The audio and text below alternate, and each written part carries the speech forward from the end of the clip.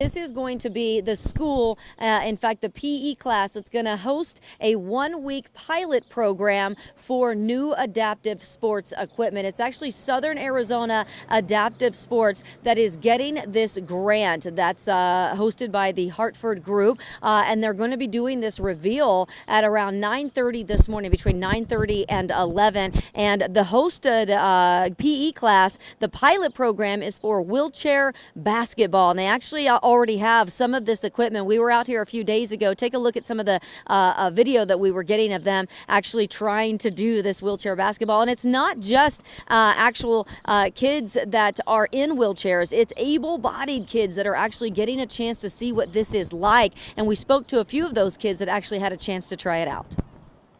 I think it's an amazing organization that helps bring awareness and perspective to those who don't use wheelchairs, so we have a better understanding of those who do.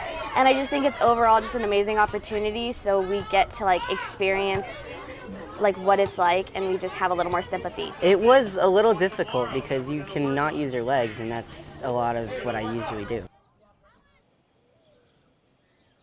So they got a chance to check this out and see what it was like. And later today, they're going to be presented with the official equipment and the grant money. And Paul Cunningham, who happens to be not only City Councilman Paul Cunningham, but his also the PE coach here at Gridley. So we're going to be talking to him out here this morning. He's going to come tell us a little bit more about the grant and the program, why it's so important, and how maybe some of the other schools here in Southern Arizona will be able to benefit from this grant. All of that and much more coming up in just a little bit. Ryan?